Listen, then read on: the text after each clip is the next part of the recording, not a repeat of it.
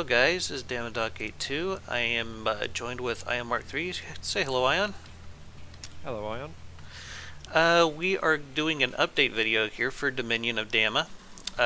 Today we're going to be looking at ships and planes for the Republic of Free States, which is basically the United States in this campaign. We also got some surprises out there, just teasers for the next faction that I am working on. But let's go ahead and start off with what we got here. This guy here is a scout plane that J-Dog actually came up with. J-Dog123, the same guy who has been doing Finest Hour. From what he told me, there's not really a whole lot to it, just like it dropped a mine down here, and that's pretty much it. We're not really going for like stuff that's 100% historical in this. So, yeah. It's just pretty much gonna fly over its target and drop these little mines, and that's pretty much all it does. I was going to say, it seemed like a different design style from the rest of your craft, and that explains it. Mm-hmm. Yeah, I'm probably going to have to repaint it so it fits in better with the rest of these craft. I just haven't gotten around to it yet. But that shouldn't be too hard to do. So let's move on here. This right here is a heavy bomber that I developed. It's called the Ride the Dragon bomber. I believe I have this based off of, I think it's called an O'Hanley bomber from World War I. This thing is pretty nasty. It burns through materials really fast, but it's got 14 of these dumbfire rockets. They are HE frag. Oops, that's not the button I meant to hit. And they are going to hurt like hell, because I've seen just one salvo from this plane go through about 5 meters of metal armor. And those are going to be the strongest blocks in this campaign. That is actually kind of dangerous. Yes. I didn't expect you had that much performance, but then again, there is 12 of them. So, a big volley. Mm-hmm. Just so you guys can see the stats on this guy here. It actually does about more like 80 meters a second. That's fairly cheap for what it does. I'm not too worried about the material usage on this, because it's going to have to circle around and it's probably going to regenerate all the ammo it needs before it comes back onto its target. Oh yeah, you probably want to look at the stats for this little guy here too. This is probably going to be the cheapest thing out here. Basically, if you slap 10 of these things together, you'll have one bomber. Probably, yeah. That's a lot of duct tape. Yeah, I've just been trying to stay with the World War I theme that I've been going here with the aircraft. I think I did pretty good with the decals and the logo here on top.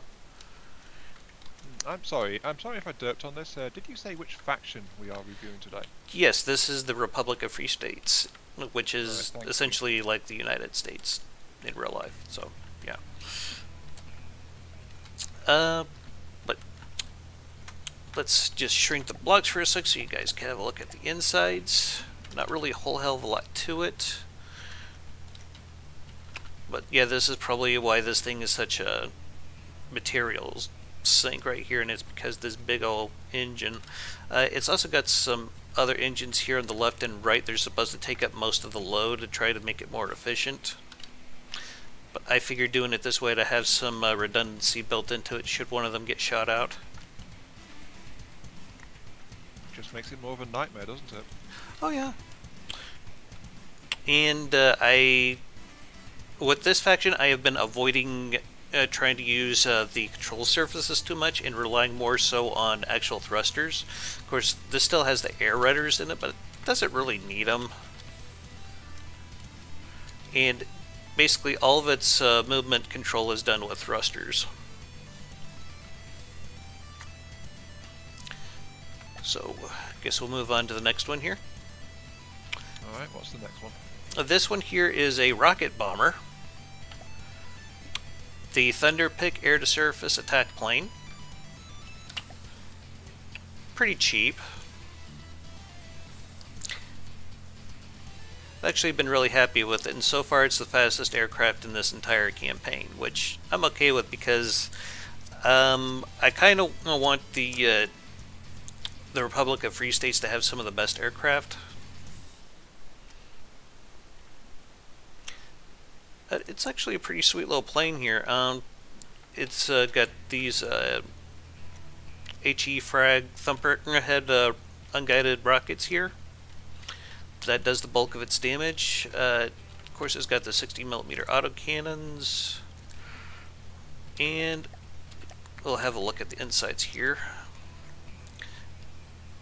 Has a little injector engine here. Not really a whole lot to it, but a very nasty little design. Yeah, no real redundancy for this one. Looks like if the center takes damage, it might lose power. Is that about right? It'll probably lose a bit more than that, because one good shot would probably gut this thing. So it's fast, it's aggressive, but it's not going to take that much damage to take it out? Not really, because, well, it's only one layer of metal. There have been a few places where I've been able to double it up, but I think that's only in the AI here. Yeah, that's what it looks like. Yeah, just to maintain control of it. Mm-hmm. So, yeah, that was actually a pretty fun build, trying to get this thing to work. I've been hiding the detection in the left and right wings for a lot of these, just putting like a pane of glass in front of them and putting plate panels above and below. And I've kind of done the same thing with this guy over here too. This is a torpedo bomber, which it's also a bit more than a torpedo bomber, as you shall soon see. This guy also launches unguided rockets. Small rockets. Mm-hmm. Iron approved. You actually gave me a lot of ideas on how to do those after your 4 keys entry for a steaming pilot ship. That's where I kind of got the idea to do them. I was surprised at how accurate they were. Accurate, plentiful, and actually reasonable firepower. Mm-hmm. Especially if more of them connect with the target. Oh yeah, these will pummel right through the deck of most ships. I'll definitely strip some blocks. Shame the 4 keys didn't do as well, but that's why it was being redesigned. Down here we got the torpedo. Not really a whole hell of a lot to it. Just explosive frag. Explosive frag. Just one big-ish hit to supplement the saturation from the rockets. Uh-huh. And it'll fire them both in the same pass. Yeah, that's a good strategy, that one. Moving on, this is actually a fighter plane that I developed. The Death Tone Fighter. It's also pretty fast. Its main weapon are these 2 advanced cannon machine guns in the wings. They get a pretty good rate of fire through them. 703 RPM and 20mm. It takes bad given the size of cannon. Yeah, it takes a few passes for it to shoot things down, but that's kind of to be expected because the this is like the entire shell here.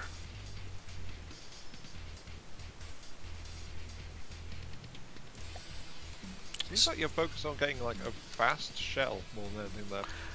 Just to make sure that it hits more often, yes. It's also got the 60mm autocannons here. For some reason, these designs just feel wrong to me if they don't like have some sort of forward-firing machine guns near the cockpit. It's the stereotype for exactly planes. Exactly. Kinds. I've also done some ACB fuckery in here to like make it to where whenever an enemy aircraft is within like 700 meters and within like 20 degrees of like a forward arc, it's going to slow down to have its regular speed so it can pump out more lead before it's finished with its pass. Am I making sense? No, I get you. It slows down so the guns have more time on target for every pass. Exactly. It's actually a really simple setup. Yeah, it's I think it does kind of need it on the well, given the relative strength of the cannons involved. Mm-hmm. Of course, the problem is more time approaching also means more time it can be intercepted. So it's a bit of a trade-off. Mm-hmm. But it makes it a lot more effective against aircraft, that's for sure. Sure, it makes it less likely to overshoot them. Mm-hmm. So next over here we have the Kingdom Come aircraft carrier. The hull of this is actually the same hull that I used for the battle cruiser for Windsor. Yeah, Kingdom of Windsor.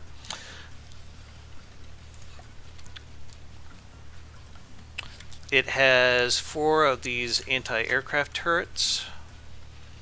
I believe they're going 40 millimeter. Yeah. Belt-fed autoloaders, timed HE. Very, very nasty against planes. I gave it some anti-ship capacity here with some of the simple casemates.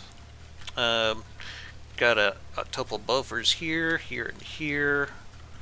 Got some more of the casemates here on the side. We also got the 8-inch cannons in these turrets here in the front and back. They're firing 2-meter long shells. Not really a whole lot more to it. This thing is designed to spawn in these 3 aircraft here. It'll launch like the first 3 of them, and then after like a 20-second delay, it's going to start just continuously spawning in more and more. So yeah, it's just going to spawn airplanes until either it's destroyed or it runs out of materials.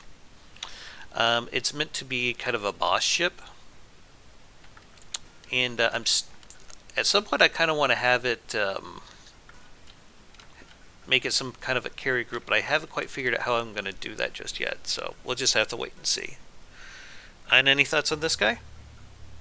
Well, I mentioned this before we started, but I do like the fact you've included one of the older style aircraft carriers, which is formed by taking another basic ship hull and essentially refitting it with a flight deck. And this is like around the time they were working out how to do aircraft carriers, and before they'd really developed the actual dedicated aircraft carriers that came later. Yeah, from what I've been reading, aircraft carriers weren't really as very commonplace till sometime after 1920, but I figured all the technology was probably there. It'd be safe enough to use it in this campaign. Yeah, they were rare, but they were around, and especially earlier on, there were more of these than like the purpose-built ones. But yeah, it would be safe enough. The earliest ones, they were actually like for float planes that they would just pick up out of the water with a crane. Those were the first aircraft carriers. Technically true, yes. Though they were more like boats that had been augmented with a couple of planes. Yeah, like heavy cruisers that have been retrofitted to do the task, because it's always cheaper to take technology off the shelf than creating something from scratch. Well, that's why the military tries to rely on stuff that is tried and true. Because, you know, they want it guaranteed to work as much as possible. Can't say I blame them. Reliability is an important thing when you're getting shot at. Alright, so moving on. This one you guys might recognize from a time-lapse video is like a 3-part series. This is a pre-dreadnought that is based on, I believe it's the USS Oregon pre-dreadnought battleship. It's actually a super fun build, because I have never built anything in this kind of style before. Oh, something that might interest you guys is this rocket bomber over here. I was using this pre-dreadnought battleship here. By the way, it's called the Freedom Call class pre-dreadnought. But it's able to pop these 8-inch turrets in like one pass. It's got about 3 meters of armor, if I remember correctly. And it's got all these casemate guns here on the side. These turrets here, they're 8-inch. These ones down here, I believe these are 13s. Or maybe 13.5, I forget. Yeah, that looks about maybe 13.5. Not quite sure off the top of my head what kind of shells these fire. I think they're APHE.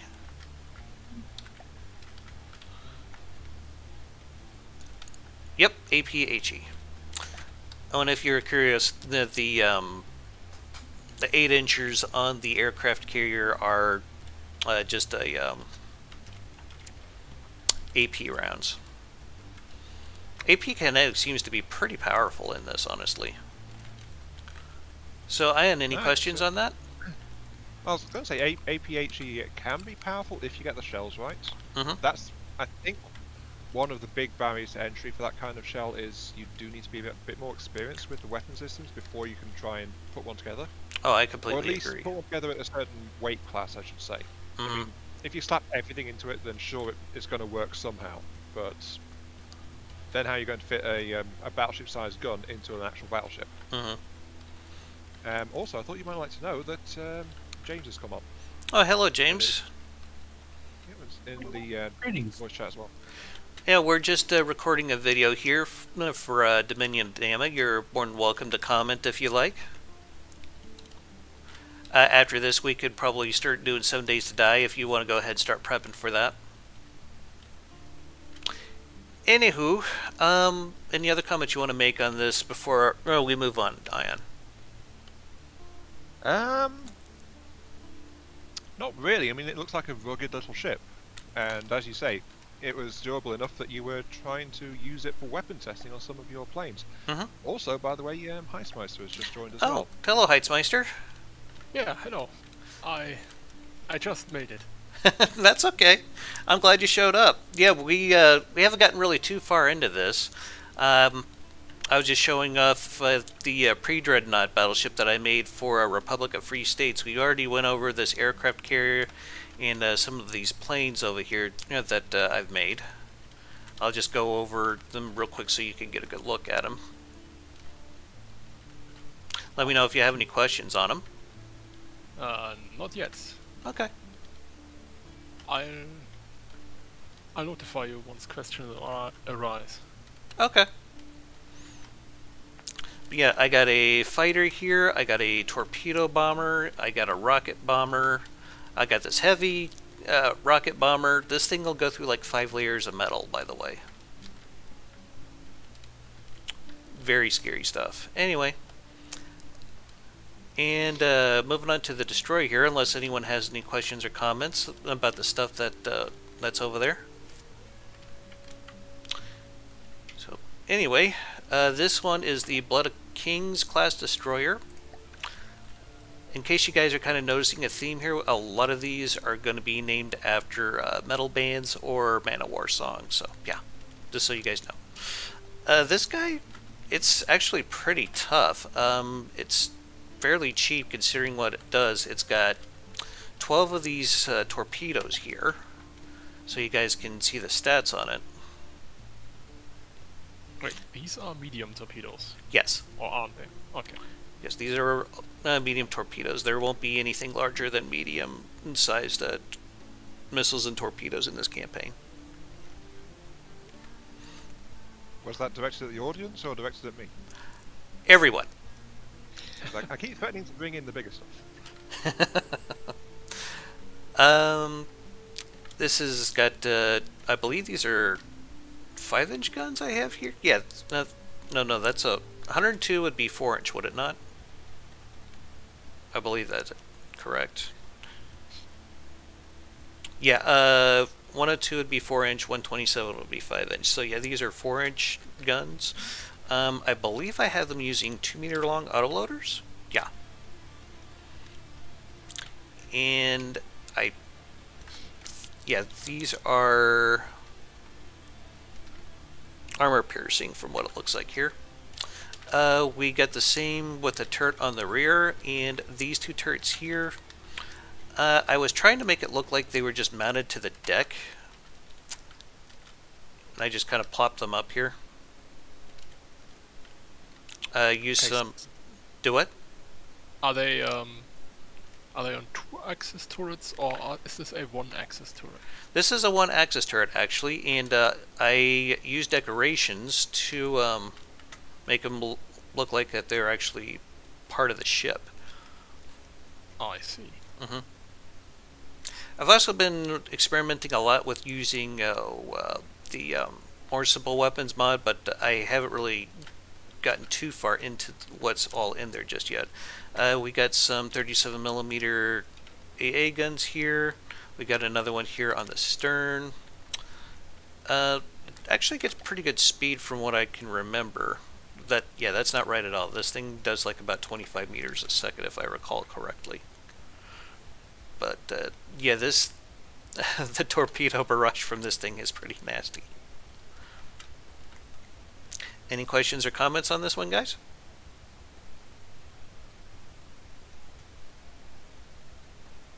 I'll take the deafening silence as a no. I was about to say. I think you've covered everything that we might. Looks Okay. like pretty efficient little destroyer. Oh yeah, I've been super happy with it. Let it get in range is gonna really make its presence felt. And over here, I believe everyone here but James has played World of Warships. So, can you guys identify what this guy's based off of?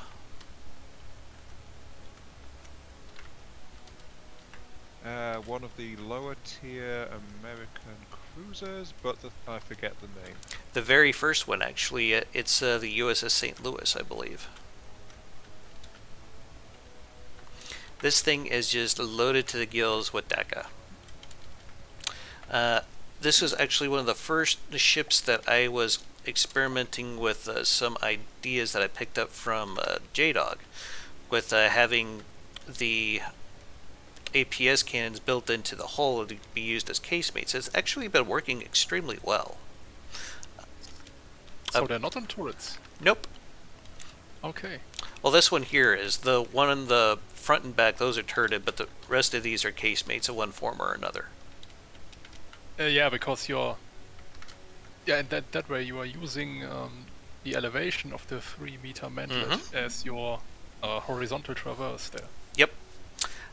These are all using 6-inch, it looks like, 152. These are just using the 1-meter autoloaders, and the big ones in the front and back, they're using 2. That's why they got the longer barrels. Are you already going to add some of that, Heitzmeister? No, actually, I haven't. I've never done this before. Try it. It's pretty cool. Yeah, Actually, you've done something similar. That the elevation is too low, unless you have a very fast shell. They're armor-piercing shells, so arc isn't too much of a concern with them. Something of concern as well is the stability of the firing platform. If it's rolling a lot, then that either will benefit you or hinder you at random. So, yeah, that's the main drawback of that configuration. The fact there's not really much by way of upwards or downwards traverse on it. Yeah, that is an issue with this because you only get about 9 degrees either way of elevation. Of course, you have to remember these are turned on their side, so the azimuth and elevation would be swept around. And of course, we got these 130mm casemates here on the front and back. Just more of the 6-inch casemates here. And we also have some of these 102mm cannons from the Simple Weapons mod. These are just inside the hull of the ship itself. It also makes a fairly decent anti-aircraft platform with these AA guns.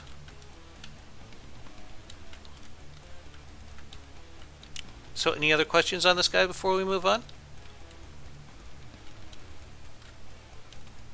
Nope, not yet. Okay. Was that something you wanted to say? No. Okay. Okay. I was just thinking that those casemates might compromise the armor, but then again, that comes with the type of the weapon system. I guess. Yes. I have, on later designs, I have been armoring the back sides of these casemates that I built here in the side. I'll show you what I mean when we get to the battle cruiser over here. But before we do that, we got the heavy cruiser. This is the Dark Avenger class heavy cruiser. Oh, by the way, this guy is called the Courage class light cruiser. But the Dark Avenger here, I actually built this in like a 3-part series time lapse. This has actually been one of my favorite builds so far. I had a heck of a time trying to get the trumbull home shape correct, but I think I really pulled it off with this guy. It's using, I believe these are 8-inch guns. Yes, 203mm using 3-meter autoloaders. I believe I'm having them firing, what is it, armor piercing shell? Yeah, just straight up kinetic. And these are on the front and back. We also have all these casemate guns here. I'm not entirely sure. I think, yeah, these are just all AP, honestly. Aside from these guns up here, they're using flak shells. These 203mm guns are using 2-meter autoloaders. I believe they're also armor piercing. We got some torpedoes down here as well. Nothing too fancy. Are these propellers there for roll stabilization or for roll stabilization? Yeah. That's it. They're, okay. Yeah, I've only been using those for stabilization and not flotation whatsoever. Okay. One of the rules in the rule set for this is that they have to be able to float on their own, but PID stabilization is fine as long as it doesn't contribute to it floating. We got some octuple bofers on top of the hull here. We also got, I believe, yeah, some twin bofers up here on top. Has pretty good AA coverage. Any questions on this guy before we move on? Nope, not so far. Had a hell of a time trying to get the shape on this. I was going to say, it does look pretty nice for the shape of it. Mm-hmm. But then again, I'm a sucker for sloped armor, so... Alright, so next we have the battle cruiser over here. This is the Triumph of Steel class battle cruiser. And as you can see, it's got lots and lots of these casemate guns. So let's shrink the blocks here real quick.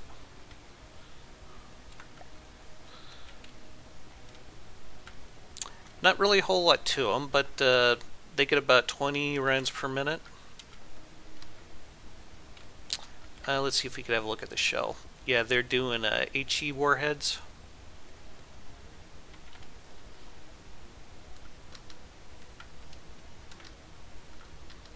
There's actually a bunch of armor on the inside of this too, to prevent ammunition blowouts from like chain reacting. I'll show you guys what I mean here.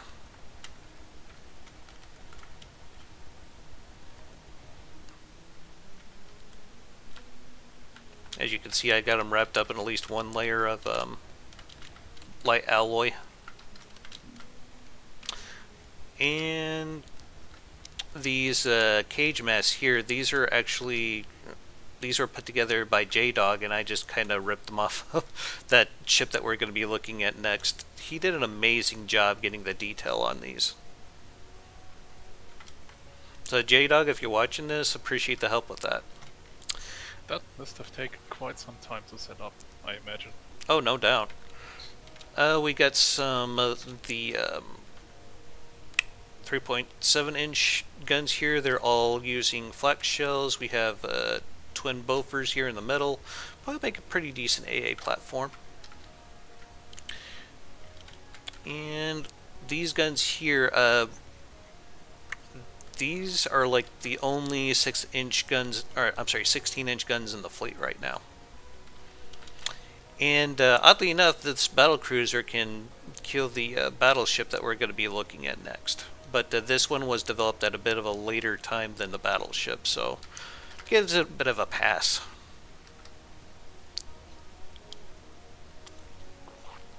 And over here on the back we have this quad torpedo launcher. This is probably carrying some of the nastiest torpedoes in the campaign so far. Been really happy with them.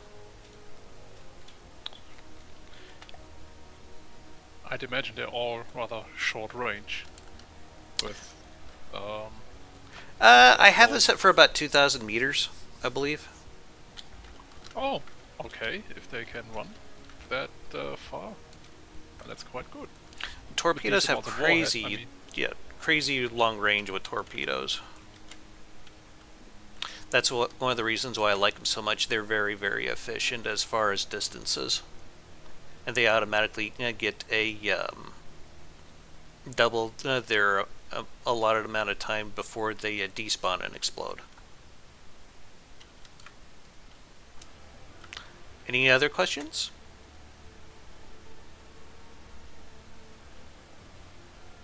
Okay.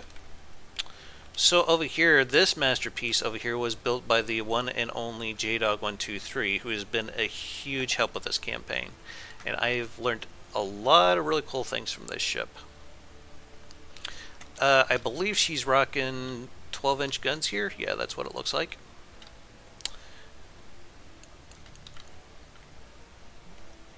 JDog's got a very detailed building style. Oh, yes. If you haven't, then I would suggest checking out his custom campaign if you get a chance to. Because he's doing a lot of stuff. Yeah, I want to at some point. It just... I keep getting stuck building one of these ships for the campaign all the time, it seems like. But he's got his...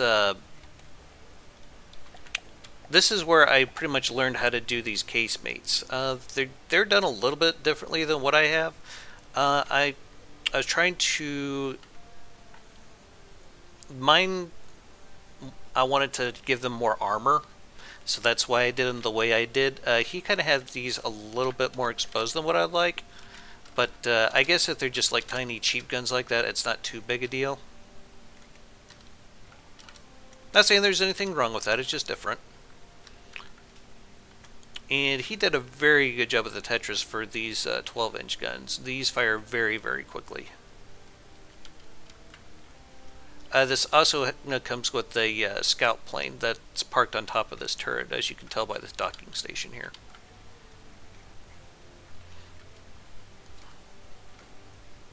Yeah, he's getting about 19.1 RPM. That's pretty decent for a ship of this size. Doesn't have any torpedoes from what I could tell. And this thing will utterly kick the shit out of the Windsor Dreadnought.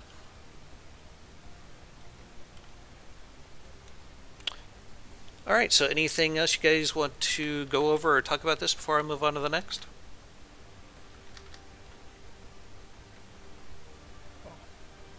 Nothing so far from my side. Okay. I'm rather Damn, you're impressed doing with the too good a collection job of explaining. ships. I'm sorry, one at a time here? After you, sir. Okay, I was just going to say that I was rather impressed with the collection of ships you have amassed. Oh, thank you. Mind you, this is still only one faction. I've actually started doing the Gothic Reich not too long ago, and those two ships over there, I'm going to show those up before the video ends. Not going to go over too much of them in detail, but I thought people would be interested to see how those are turning out. This here is going to be the Super Dreadnought for the Republic of Free States. And she is based off of a Nevada-class battleship. She also launches a scout plane from this back here. I just pretty much ripped it off of that guy. The turrets, they are using 15-inch guns. There's 3 at the bottom, 2 at the top. We have all these twin casemates here along the side. A lot of people keep saying that the superstructure seems a bit tiny for this, but if you go and look at it in its original configuration, it was pretty small. Another thing to note is the original also had cage masts, whereas I'm doing the tripods here. Tripods are just easier to do, so that's how it ended up that way. We also got some torpedo launchers down here.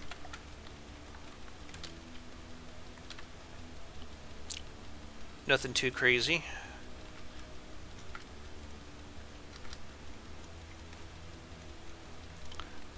Yeah, this thing can be quite the beast, honestly.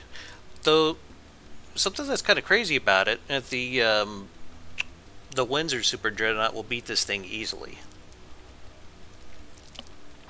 Which was kind of disappointing because I'm trying to do like a progression thing where the ships get harder as you go. So I might have to revisit the Windsor Super Dreadnought at some point. Anyway, any questions on this, guys? Nope. Okay. As I said before, you're doing too good a job explaining stuff, Dama. Yes. How dare you? Alright, so for the Gothic Reich, I like to go over this Bismarck heavy cruiser. Now, for those of you who were wondering why I went with the name Bismarck for a heavy cruiser, is the ship that was originally named Bismarck, I believe it was Fürst Bismarck or First Bismarck. I'm not entirely sure if I'm pronouncing this correctly, but it was a heavy cruiser. And it's also a Sabaton song, so yeah. Did I fudge the pronunciation on that at all, Heitzmeister? No, not really. Okay. It was alright. It was an educated guess. It is. I think it's pronounced Fürst Bismarck. Thank you. So Okay. It was right. Okay. So, the Gothic Reich is going to be very, very heavily cram focused in the lore. I wrote that they are the first to discover some new metallurgical techniques called heavy metal, which allows them to put these cram cannons on their ships because otherwise they would be too heavy. So that's how I've written that into there. And so far they're the only faction in a Dominion of Dama that are going to be using crams on warships. Kingdom of Windsor, they have a cram bomber, but that's kind of an oddball. I'm not even sure if I'm going to stick with a cram on that, so yeah. Anyway, Heitzmeister, remember that trick that you showed me where you could use decorations to hide blocks? Yes. That's what I did with this guy. Oh. Yeah, these are all elevation barrels. Yeah. And what I did is I used that trick that you showed me, and then I just went over the top of them with regular cram barrels to get the look that you're seeing right here. This is actually using the, what's it called? The elevation barrels, so that way it can have like this huge azimuth for it to be a casemate. So these are all completely functional casemate crams. Okay. So is the barrel normally sticking out to the side? Yes, but it can... It's got about 75 degrees of motion, front to back, so they got a pretty good firing arc on them, actually. Oh, okay, so they are now in their resting position. Ah, that's... Yes. That's why You they are are correct. So oddly aligned, okay. Yeah, if I could just shrink the blocks for you guys here real quick. Oh, there you go. 2-4. Reveal. The casemates here are just frag. I believe I have them using a contact fuse. Yeah, time for first impact, just to make sure that it'll detonate, but whenever it hits the water and bounces, it won't set it off. That's one of the things that I keep having problems with cram cannons, is if you put a inertial fuse in it and it bounces off the water, it'll almost immediately explode. So I've been trying to use those contact fuses instead. These here are 150 millimeter, I believe. Yes. APHE.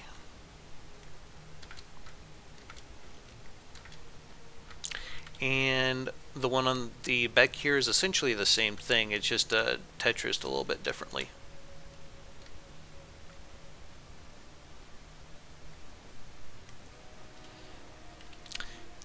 And what else? I didn't put any torpedo launch. Oh no, I did. Sorry, I was thinking of the wrong ship there.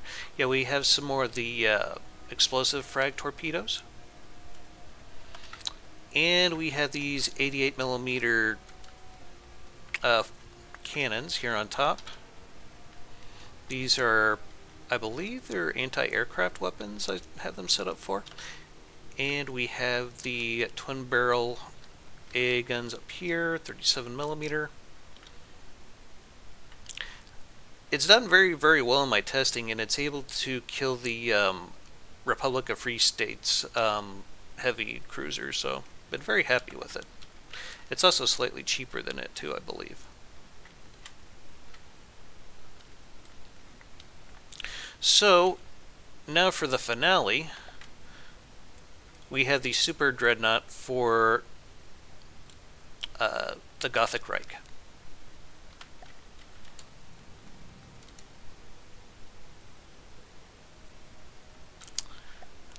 Just go ahead and turn off its movement here real quick so it doesn't run into stuff. This is going to be the Carolus Rex class Super Dreadnought. An obvious Sabaton reference, but you guys know I love Sabaton. And this thing is a beast. It's got all these casemate crams that I got going down the side here. It's a little lacking on the anti-aircraft. It still needs a lot of decoration work, but she is fully functional. These guns here, they go 2,000 millimeter. Lots of kinetic damage. Pretty high AP.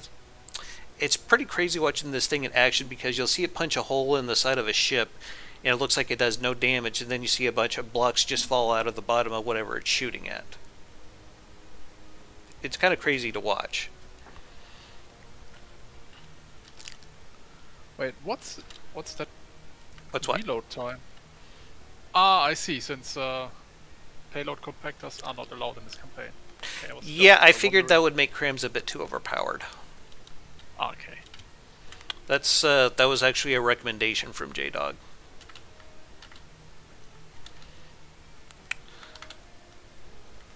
And my upcoming plans, I think another video that I'm going to be making here probably later today or tomorrow is I'm going to have another battle with some of the campaign ships like I did like a couple of weeks ago. Probably going to do Republic of Free States versus Gothic Reich. So hope you guys will check that out. Alright, so any questions or comments on anything that we looked at here today, gentlemen?